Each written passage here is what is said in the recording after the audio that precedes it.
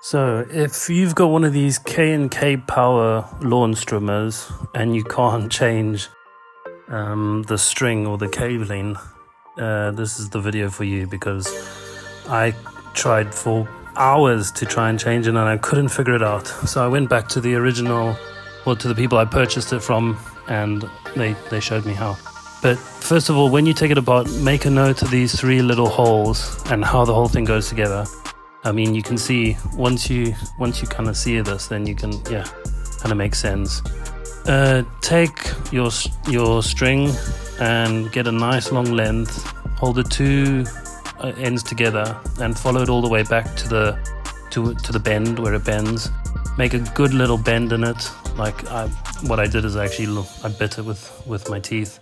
And inside this little capsule thing, you'll see like a groove in between.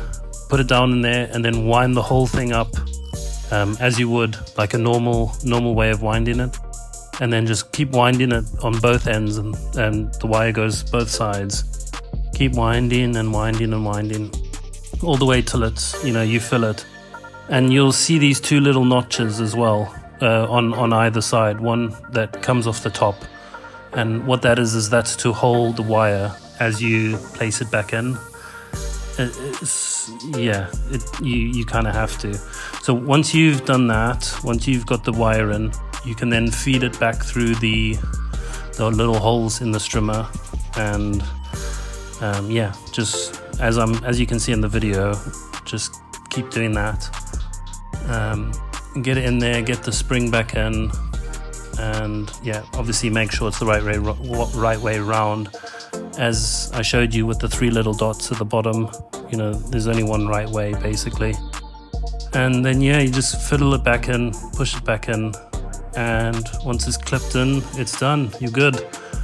And yeah, that's it. It's that easy. But my goodness, I spent hours. I looked on the internet, I couldn't find a way. It doesn't show you in the manual how to do it. Maybe I'm dumb, but it wasn't very intuitive. Only as soon as the guy showed me, I was like, oh yeah, that makes so much sense. It's so simple.